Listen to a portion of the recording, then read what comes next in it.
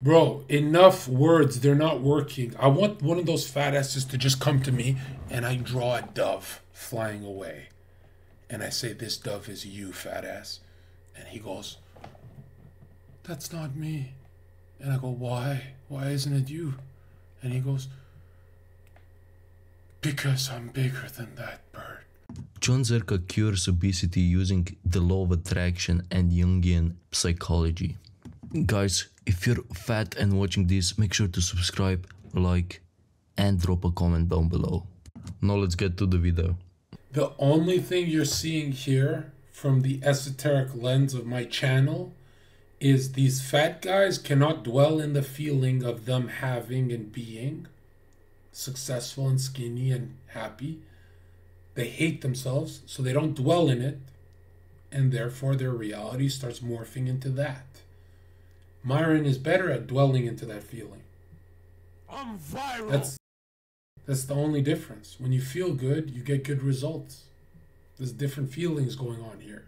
Everything is feeling. Don't let these guys think, confuse you, right? You can use feelings to go to the next level. You don't have to do this, what they're doing.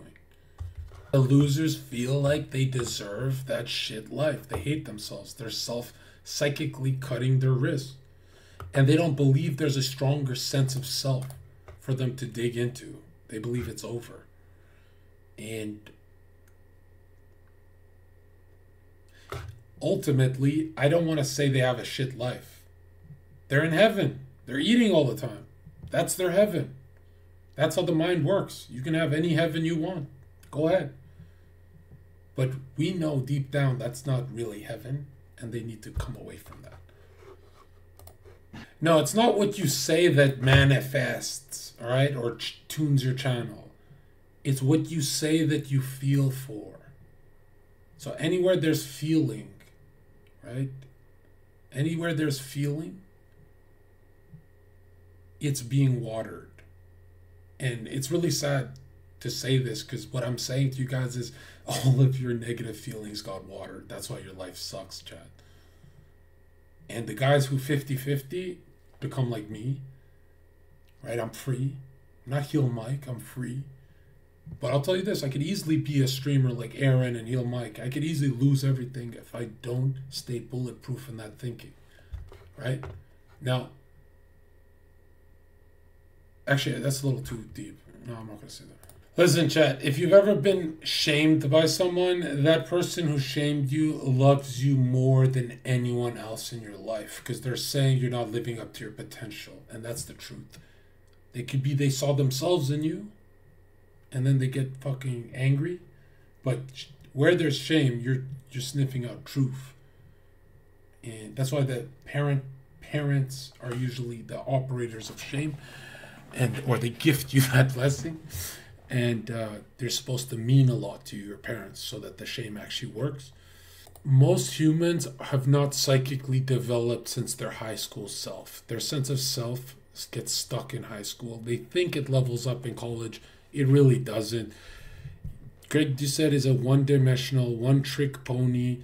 And oh my God, is it sad how humans never, ever evolve from what happened to them in high school. What the fuck happened to you? Talk about it, bro. You guys gotta evolve. There's way different evolutions to go through in life than this high school stuff that Greg and everyone is so fucking locked into. It's like, bro, get it off your chest. Move the fuck on. Bro, enough words. They're not working. I want one of those fat asses to just come to me and I draw a dove flying away. And I say, this dove is you, fat ass. And he goes, that's not me.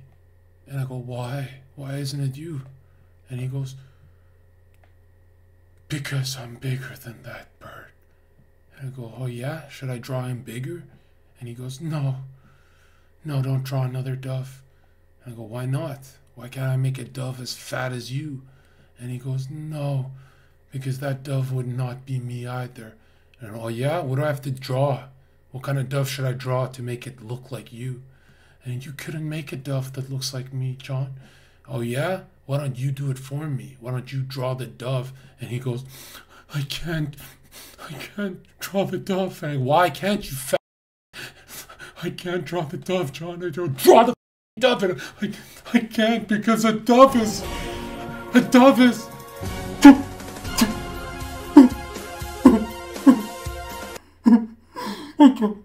Just draw it, and I can't because a dove is free. And I'm obese.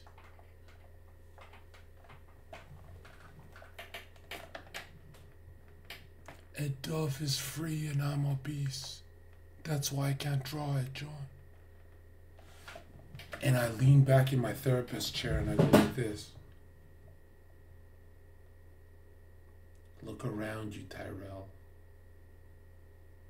Clouds, sunlight.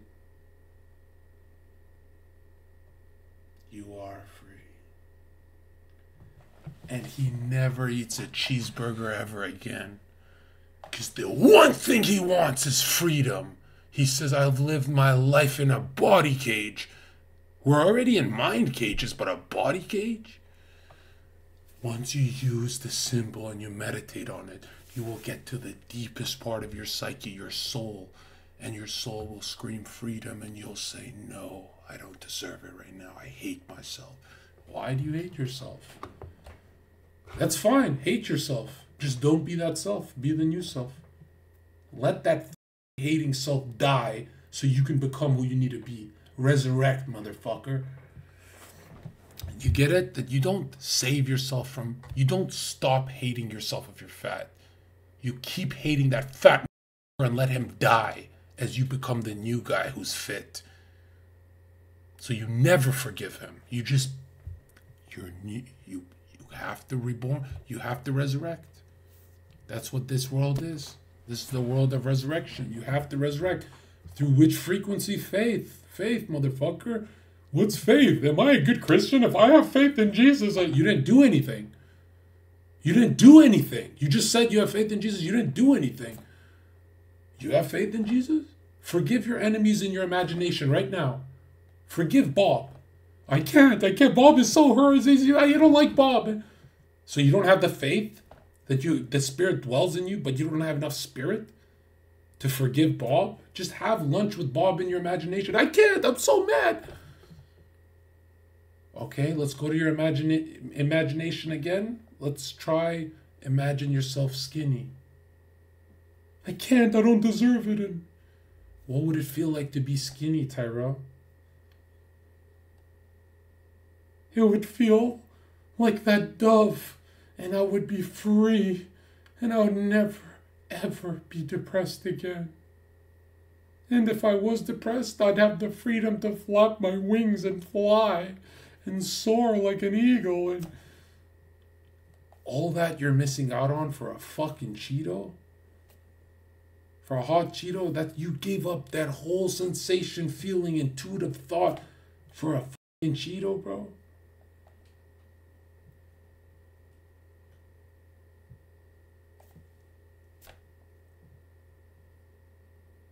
Here's the scary part. Imagine quitting dancing your passion for Cheetos that start tasting like metal after the 4th bag. Listen, bro, I'm all for being a fat ass if the food keeps tasting good, but you stop tasting it. Am I the only one that's been fat? Bro, when you're fat, food tastes like shit. Like when I'm really fat, like food's kind of like, what the you know what I mean? The fitter I am, the tastier food tastes. So that's what I'm saying. It's like, bro, that habit is killing your taste in the food you're... If the food just stayed banger, I would literally be on team fat ass. I'll just stick around.